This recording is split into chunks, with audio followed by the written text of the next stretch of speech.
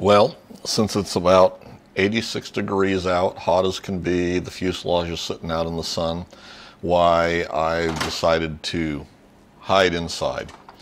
And what I'm doing is I'm going to do a new flap lever for the 701.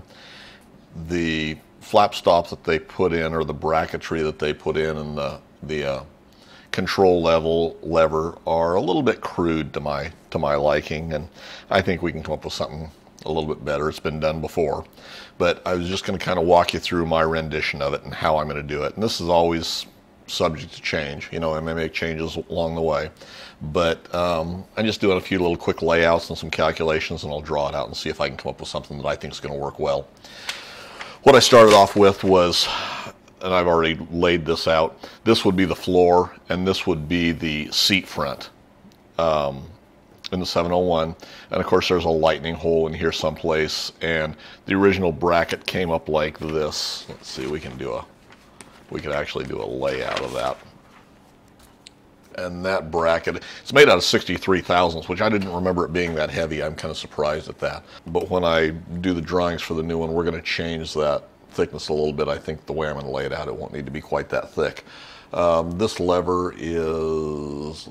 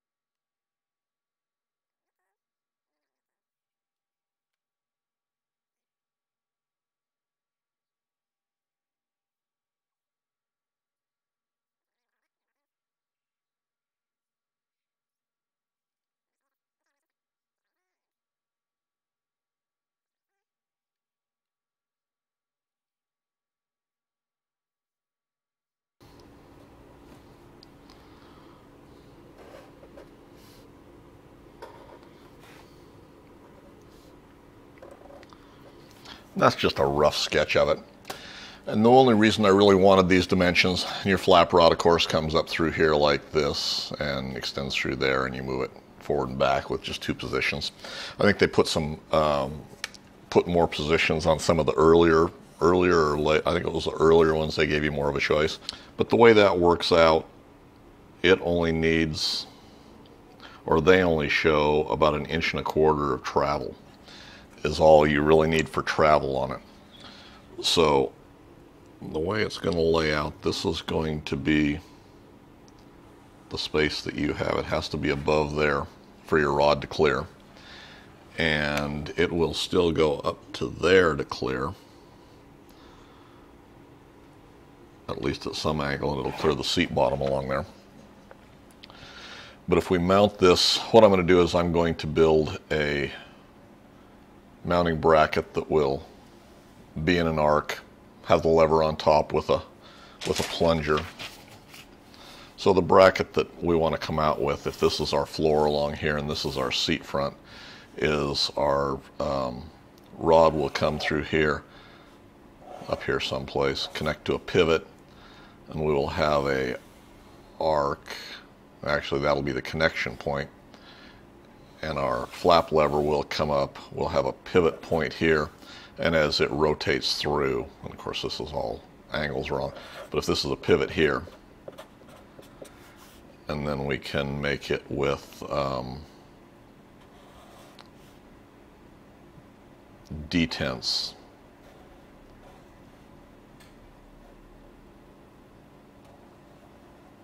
Evenly spaced along there, and have either 3 or 4 positions. Our tube coming down through, so as it pivots on this arm, it'll move it forward and back. This will be a detent point, and we'll have a detent pin that comes through the side here, and probably slot the rod down here so that we can push a button on the top. When we push that button down, it'll push on this rod, push it down to release it. We'll spring load it with a spring on the bottom to keep pressure up and keep it in position. So that's about how it'll be. Of course, there'll be this will be the opening here, and do something as it pivots through to lock it in position. This will all be mounting support, and I think we'll do a left and a right side, whereas this panel comes down and has a dog leg out to the left. So this would be your outboard side. There's a flange that runs along here, and that's riveted through the floor. I think we'll do 2 of those and have the other side angle off to the right so that we've got them that way. So that's the way we'll start it off. And the only thing I really needed from here was to know how much travel we had, which works out to be 1.25 inches. So that flap handle moves from this position up over and drops into the next position. That's all the movement that Zenith has built into that design. Where it's going to pivot, this will still be the rod will still come through at this point right here. So for all intents and purposes, this will be our actuating rod right here, or the control lever.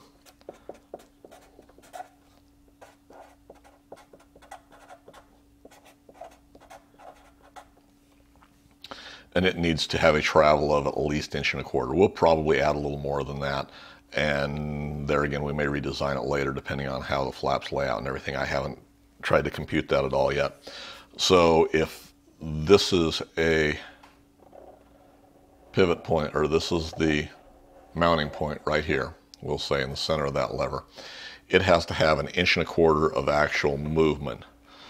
So let's just for the sake of argument, let's give it 2 inches of travel.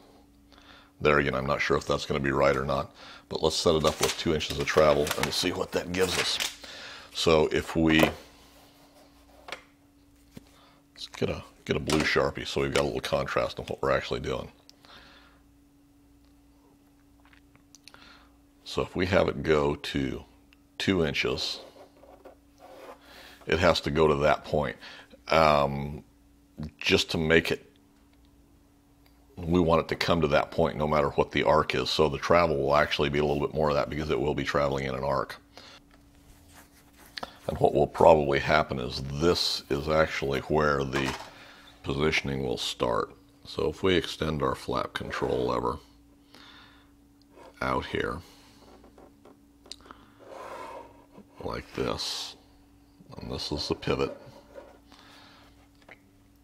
and we have we've got this much space to travel in, which works out being 200 millimeters.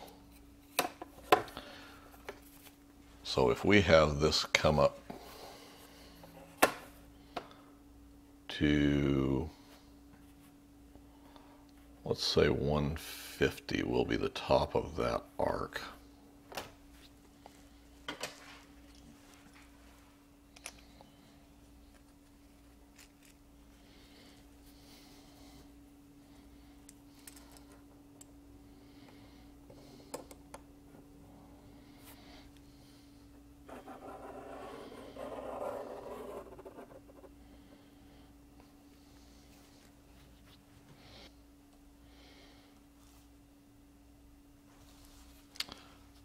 We are going to want, lost my triangle.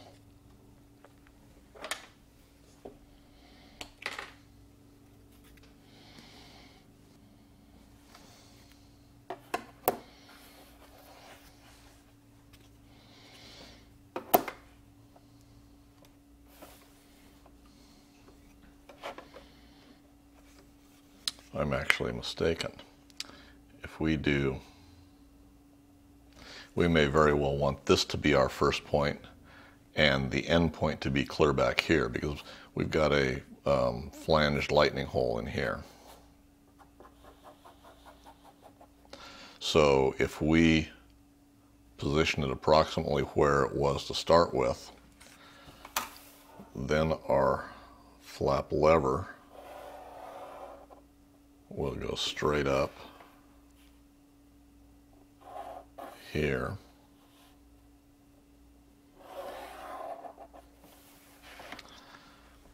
this will have our little button on top. And we can have our final position here. So when it's pivoted forward,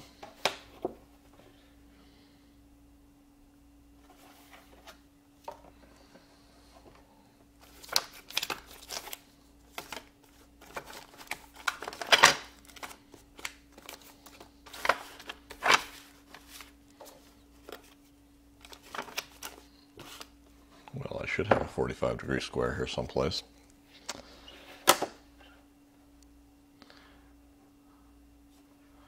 If we have it come to there,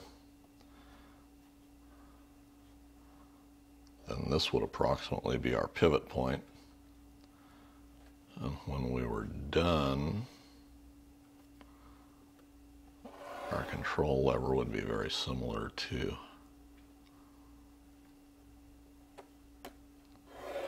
that.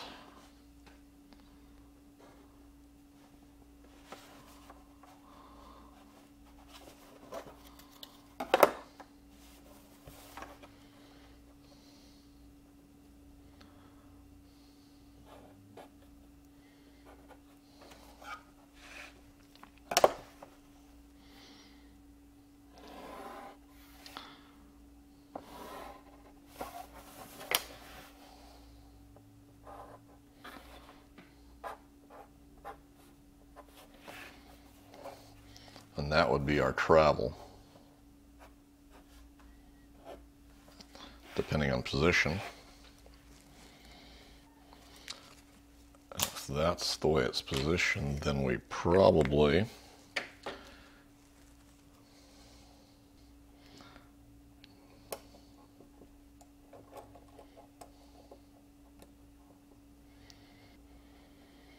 can do something very similar to that, with a detent running here, a detent running here for a second position, and a detent running here. So we would actually have a detent pin in a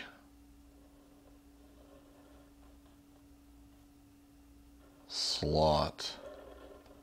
This will be a slot in the pipe. We'll have a slot in the pipe there with a rod that comes down. Let's see, that rod will actually come all the way down like that, and it'll have a pin through that, a clearance cut out in the handle itself, and then a spring on the bottom of it. And whether there's some sort of a detent pin or washer through the bottom of the rod there for the spring to press against, that will hold spring tension. Actually, that will hold spring tension all the way up against the pivot pin. So in operation, you push down the button, move it to whatever slot you find appropriate for whatever flap angle you want, and lock it in place, and it will follow through that arc. Except this flap control will not be here. This will actually, as it travels in an arc, will actually travel this way. Will be the way this pivot pin travels. And then I think to lay it out, I'll build 2 of these, and we'll do, whether we probably run, oh, I don't know, we might angle it like that and go ahead and contour it in, just so we've got a nice transition. It probably doesn't need to be this big, since we're using 2 pieces, and then we can take and rivet both sides through the floor. So we'll have a row of rivets on this side, a row of rivets on the mirror, a mirror image on the other side, and then this cutout would be radiused on the edge for whatever, just however long that arc is going to be for whatever flat positions we have. And then But then once we've got it riveted to both sides, we can also bolt the two halves together with spacers. We'd want to run spacers in between that goes all the way through with probably a bolt and a spacer in between them to hold a position, and do however many is appropriate. They could be placed to act as stops for the flap lever themselves on the top, which would give it some rigidity, and then do probably one down here. And if those were built out of probably 40 thousandths at the heaviest, 32 might be strong enough. We'll lay it out and do some prototypes. But anyway, this is the first part of the process. I thought you might find it interesting. If you've got any comments or suggestions, please leave them below. Hope you enjoy this. We'll move on with this. I'll refine these drawings a little bit and at least give some still shots as we go along. I'll probably, as I lay it out, we'll do another little video and explain it and everything through prototype and manufacture of it. So anyway, that's where we're at tonight. Hope that helps you. Thanks for taking the time to watch.